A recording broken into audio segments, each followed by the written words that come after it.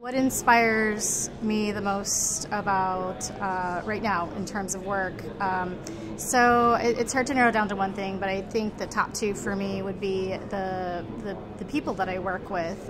Just wonderful, brilliant, dedicated people that I work with. A lot of scientists, the best of the best in the world, but also the fascinating technologies they're developing. These are technologies that will enable a lot of new therapies to be developed for patients. I transitioned from my training as a surgeon to drug development and research because I felt like I wanted to contribute to something that would have a bigger, broader, overarching range. So there's a lot of value to being able to put out fires one at a time with patients, but there's also something that really speaks to me about contributing to the broader development of drugs and therapeutics that can reach thousands of patients at once.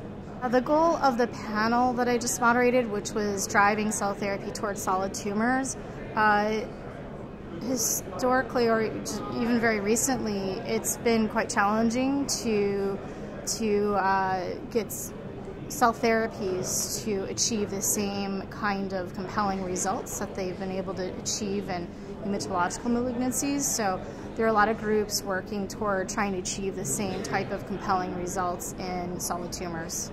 So my own experiences, I've been incredibly lucky and privileged. I've seen and experienced a lot of different parts of healthcare, whether it's from the academic side, the research side, the industry side, the investor side, and I feel like just having all the cross-pollination and seeing the different perspectives, it's really helped me be able to navigate and try to contribute better.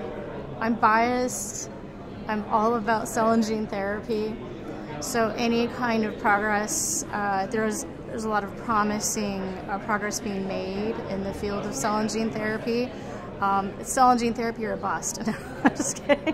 No, it's hard to drill down to just one or two most promising technologies. I myself am very focused on cell and gene therapy and feel like that's a foundation that's just more recently been set and is very valuable. I think that foundation is going to continue to be built over time and will be just a core